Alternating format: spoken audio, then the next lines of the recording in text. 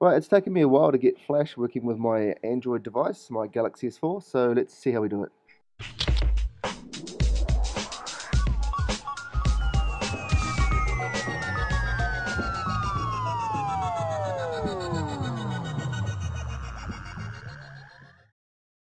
Right, as always, I've got the links in the description. So inside a folder that you will have saved it to on your SD card, external or internal, will be a Flash APK file, and it's 11.1. This works on anywhere from Android 4.0.0 right up to 4.2.2, which is the latest flavor of Jelly Bean. So you have to install that first, and then you'll need to go and install FireFox Beta off the Google Play Store. So once you've installed FireFox Beta, to test to see if it works, you just need to go into the link bar and type in a Flash active site. So for this one, I'm going to type in monoface.com, and this definitely uses Flash, as you'll soon see. There we go. Looks like it's starting to load up.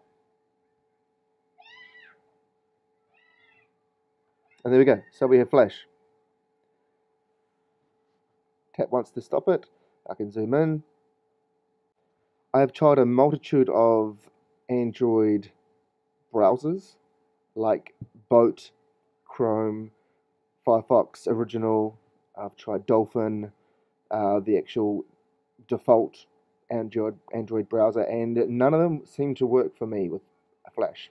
But Firefox Beta worked straight out of the box. I just installed Firefox Beta, didn't change any settings, and it's all good to go. So, two links in the description. One link will be to download Flash Player 11.1. Below that will be a link to the Adobe site, which will tell you which version of Flash Player you'll need to download, because that will depend on which version of Android you're running. And below that, I'll have a link to the Play Store, which will take you to Firefox Beta to download. Okay, so that's all there is to it. If you have any questions and can't seem to get it working, post a question and I will respond as soon as possible. So this has been Kiwi Tech.